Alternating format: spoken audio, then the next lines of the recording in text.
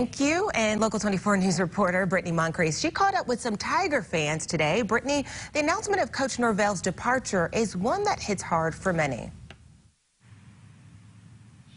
That's right, Annette. You know, it's hard to say goodbye to a successful coach, but fans have found a way to look forward to the future. They've had some mixed feelings, but they're pretty confident that Memphis will still do well coming down the line.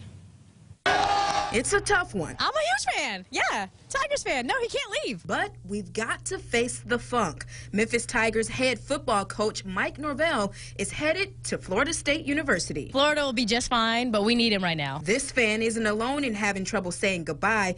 I mean, we're talking the man who led the Tigers to the highest winning percentage of any head coach, the only one to lead them to the Cotton Bowl. It's pretty disappointing, but he's really brought the program back.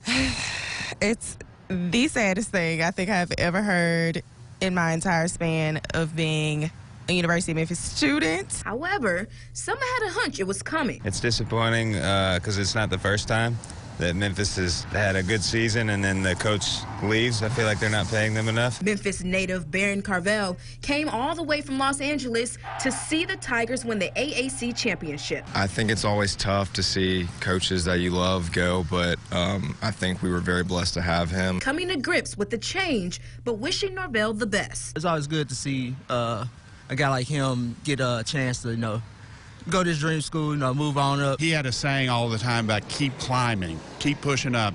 I want him to keep climbing, but in Memphis, we're going to keep climbing. While the Tigers continue to climb, fans say there is a bright side to Norvell going to Florida. But at least it's not Ole Miss.